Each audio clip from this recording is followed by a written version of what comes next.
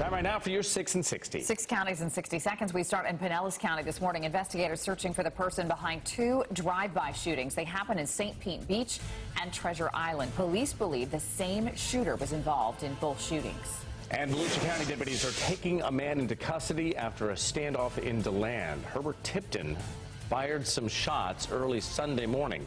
A deputy who knew him was able to talk him into surrendering. Duval County, 2 people hospitalized with severe burns after a Jacksonville motel went up in flames. A few firefighters did suffer injuries trying to get this one under control. The cause is under investigation. Polk County, now a man killed after his van spins off the road and slams into a power pole. Police are trying to figure out exactly why he crashed. St. Johns County, the penalty phase of Luis Toledo's murder trial will start this week.